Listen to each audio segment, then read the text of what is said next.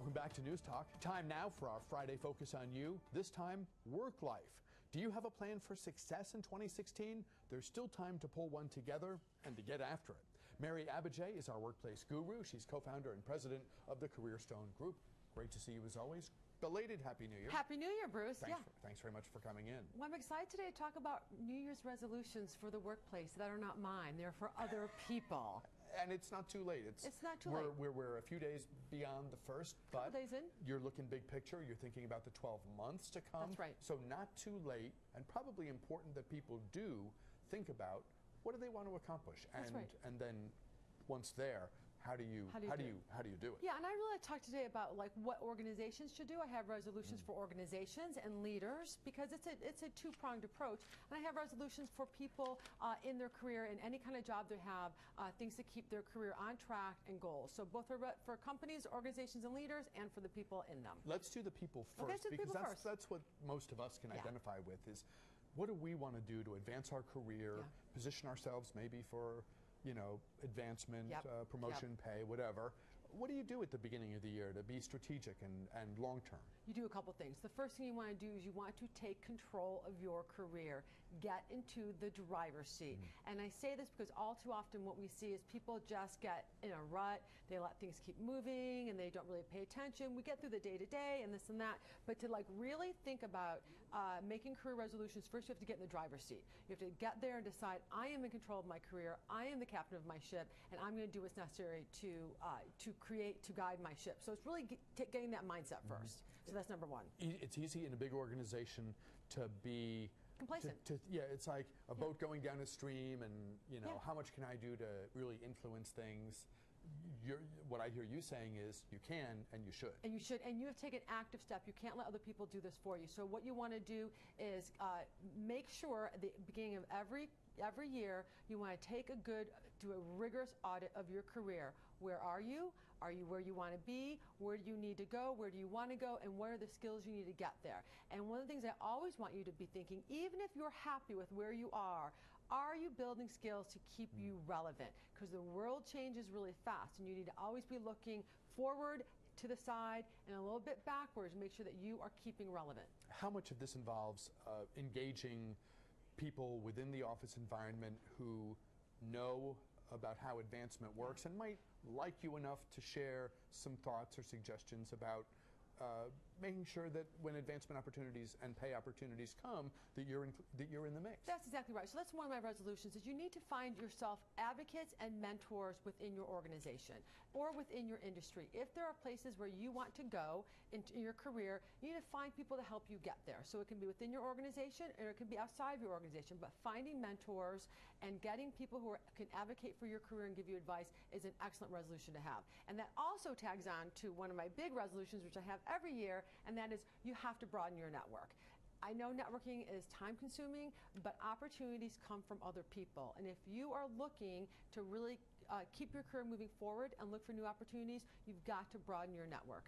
What about skills development? You touched on that. Absolutely. But being proactive there can be a huge game changer in terms of your career track. Game changer. And what I like to do every year is think about what are some new skills I can build this year. And you may have to spend your own money doing this. Like there's no guarantee your company's going to do that. But you always want to be thinking about what skills can I gather, what skills can I learn, what skills can I brush up on that I haven't used in a long time that will make me more marketable, that will keep me relevant, and that will keep my career on track.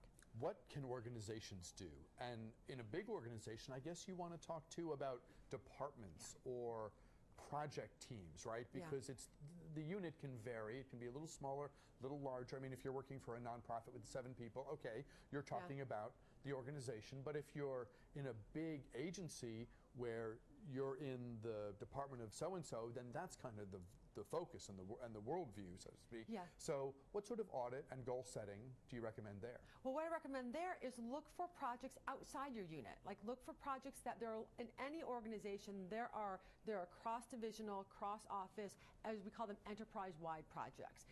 go and volunteer for some of these. Look at other opportunities for people that do things to get new skills. If you can't actually do that, then you need to go talk to your boss and say, you know what, I'd really like to learn more about X. I know my department doesn't do it, but our office does. How can I get involved with that? So there's always ways to learn. Listen, every employer wants people who are self-starters, who are ready to take on extra responsibility. It is not hard to get extra work.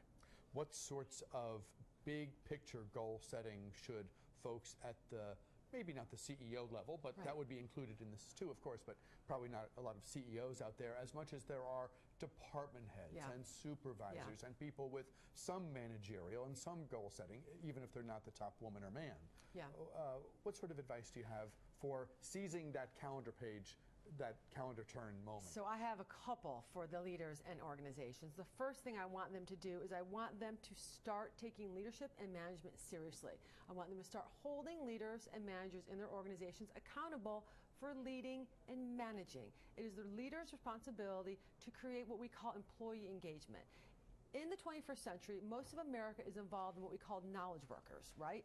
And knowledge workers are about the talent that you have. And you have to make sure that you are creating an environment where your managers and leaders are bringing the most out of your knowledge people. We are not building widgets anymore. So I think *1 resolution for leaders and organizations is to start taking leadership and management seriously, the people side.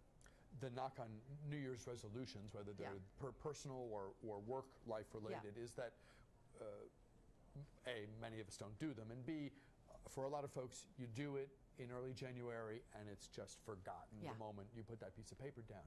How often do you come back to your goals? Is it quarterly? Dive back, reconnecting to your, goals every 6 months? What do you? Well, you have to find a system that works for you. But first of all, if you're going to make goals or resolutions, you need to write them down. There's a lot of subconscious intent that goes behind writing them down. If you are really serious about them, you need to write them down and see them and put them somewhere where you look at them frequently, where you see them. And it's always better to have a few rather than a lot, right? Have a few really serious resolutions or goals, put them someplace where you see them regularly.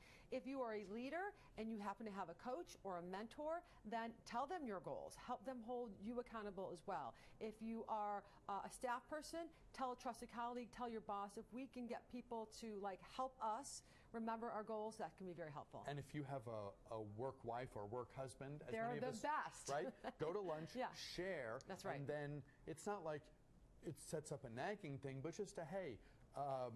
You know, you said it's a support system. Right, it's you want a support system. Right. You can go, it should be someone that you trust that can say, hey, you know, what about that goal where you said you weren't going to swear so much in the office? You know, like I heard an F-bomb the other day. You want someone that can hold you accountable and help give you ideas to keep it up. And of course, a lot of what we're talking about here is stuff like, I want to be in line for the next promotion. Exactly. I want the Johnson account that's coming in, or whatever it is. I mean, those are the things where careers really get. They really do. And if you're going to have goals like I want the next promotion and I want this, really advancing, you also have to be willing to really accept feedback and take a rigorous, honest self-assessment of where you may be falling short. A lot of us are delusional about our skills and what we're owed. Mary Abbajay of the Career Stone Group, part of our Friday Focus on You rotation. Thank you as always so much. We'll see you next time. Happy New Year. Back with you, back with a program note after this.